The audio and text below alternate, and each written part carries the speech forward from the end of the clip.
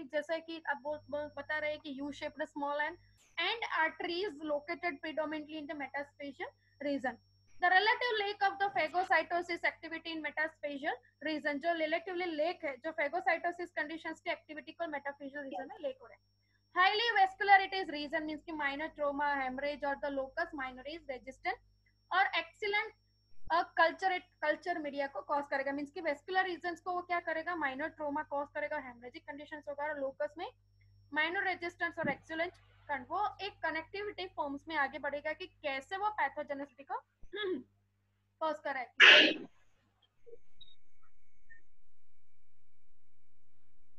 Next देखते हैं जो पैथोलॉजी फॉर्म बन रही है कि there are and artery branches of the neutral artery. किसको ब्लॉक कर रहा है कि जो एंड जो ब्रांचेस है न्यूट्रिटरी आर्टरी को, उसको ब्लॉक कर रहा है. And acute inflammatory response due to the infections कि जो acute type of inflammation reactions को response करे due to of the infection के लिए. उसके बाद वो infections के कारण क्या cause होगा बोन में, तो tissue necrosis, breakdown of the bone. जो tissue वहां के वो necrosed हो जाएंगे और breakdown of the bone. Obstructions create होगा और vascular necrosis of the bone means कि जो vascularity type of the necrosis form में वहां पे देखने को मिलेगी. वेस्कुलर मींस की जो वेस्कुलरिटी फॉर्म में नेक्रोसिस मींस की नेक्रोस्ट हो जाएगा, वहां का टिश्यू बहुत ज्यादा पस और बहुत ज्यादा इंफेक्शन के रीजन बिहाइंड ब्लॉक हो जाएगा, नेक्रोस्ट हो जाएगा. उसके रीजन बिहाइंड क्या होगा स्टूडेंट्स की, जहां के बोन में जो इंपल्सेस फॉर्म हो रहे हैं, वेस्कुलरिटी सप्लाई हो रहा है, वो क्या हो जाएगा stop. सिक्वेस्ट्रा formation, what is called as a सिक्वेस्ट्रा students. तो नाउ ये पॉइंट आ रहा है कि जो पोर्शन हम जो ऑर्थोपेडिक का एक क्वेश्चन है ये कि सिक्वेस्ट्रा फॉर्म वही है कि जो पूरा अफेक्टेड एरिया जो है डैमेज हो जाता है, जो न्यूट्रिटिव सप्लाई एरिया है या फिर माइक्रो ऑर्गेनिज्म के जो भी कोई काइंड ऑफ द इंफेक्शन के रीजन बिहाइंड वहां वो ब्लॉक हो जाता है, उसको हमें सर्जरी करके उसको निकालना पड़ता है. मींस कि उसको डिस्ट्रॉय करना पड़ता है, निकालना पड़ता है. That portion that is called as what a सिक्वेस्ट्रा formation and caused of the chronic osteomyelitis. That is the step of the chronic osteomyelitis. अभी हमें ध्यान रखना है पहले क्या हुआ कि एंड आर्टरी न्यूट्रिटेड मींस की जो न्यूट्रिशनल सप्लाई दे रही है, जो आर्टरी समझ लो कि एक न्यूट्रिटिव सप्लाई दे रही है. तो मेटास्पेशिया फॉर्म में क्या होगा, कॉज होगा, और जो इन्फ्लामेटरी रिस्पांस के due two of the infection के ड्यूरेशन में इन्फ्लामेशन अक्यूट होगा, पहले अक्यूट होगा और उसके बाद क्रोनिक होगा. फिर जो भी रिस्पांस इन्फ्लामेटरी रिस्पांस जो कॉज हो रहा है, जो टिश्यू के कारण नेग्रोस्ट फॉर्म होगा, breakdown of the bone means के जो पोर्शन में जाके ब्लॉक हो जाएगी और नेक्रोसिस हो जाएगी और breakdown of the bones means की बोन्स की पोरासिटी फॉर्म क्या हो जाएगी, नेक्रोस्ट होनी स्टार्ट, ब्रेकडाउन हो जाने स्टार्ट हो जाएंगे, राइट. और ऑब्स्ट्रक्शंस क्रिएट करेगी और vascular necrosis of the bone की जो vascularity type of the necrosis bones में जो परमिएबिलिटी जो है उसको कम कर देगी. और क्या कॉज करेगा, सिक्वेस्टर formation into the chronic osteomyelitis. सिक्वेस्ट्रा का मीनिंग क्या होता है कि जो भी डैमेजिंग पोर्शन नेक्रोटिक परमानेंटली उसको हमें निकालना है. दैट पोर्शन द परमानेंट जो भी कॉज हो रहा है जो form, that is called as what a सिक्वेस्टर, that is a chronic osteomyelitis. Pathology. The pathologic features of the chronic osteomyelitis, that is the presence of the sclerotic necrotic means ki sclerotic necrotic pieces of the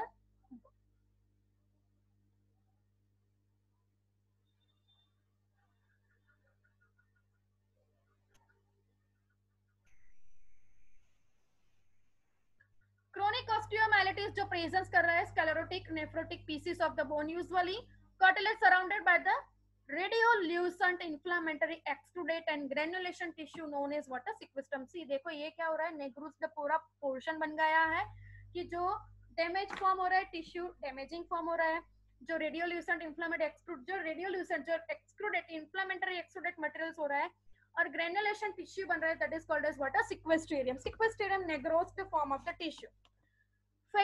then the features जो dead pieces of the bone जो pieces है जो कैसे हो जाएगा, जो that is a sequestrum type of the pieces.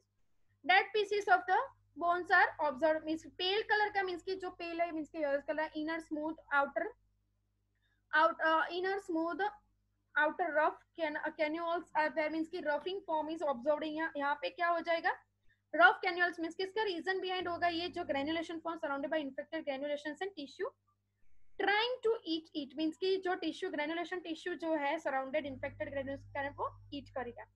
कौन कौन से टाइप्स है जिसमें हमें पता चलेगा कि जो कॉस्ट हो रहा है कि टाइप्स है जैसे कि ring external fixation,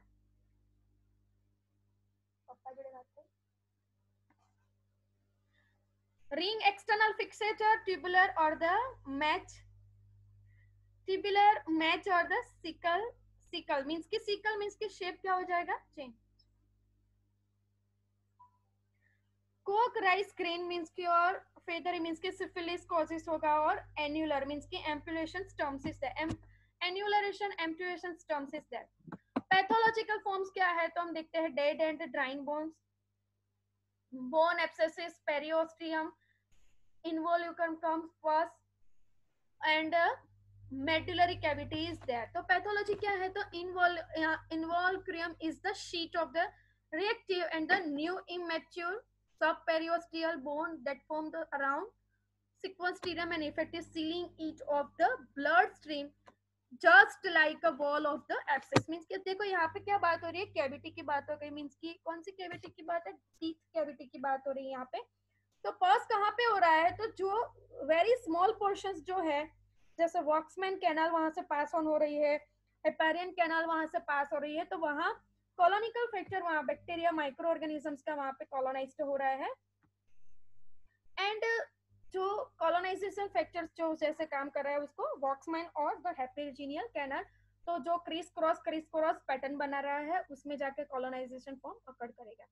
The involucrum is irregular and is often perforated by the opening means की जो perforated by the opening जो irregular फॉर्म हो रहा है, perforated by the opening means की जो ओपन कर रहा है irregular फॉर्म्स को वो ओपन कर रहा है।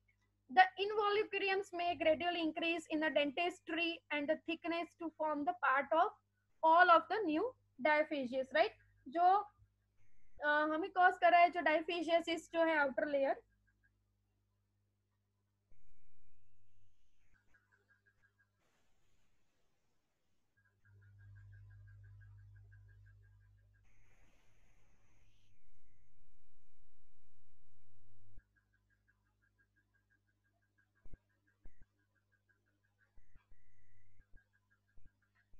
इन्वॉल्व जो भी ग्रेजुअल इंक्रीज हो रहा है डेंटिस्ट्री और thickness to form the part और all of the new डायफेजिस form, right. New born formation जो जहां से हो रहा है, sorry students, new born formation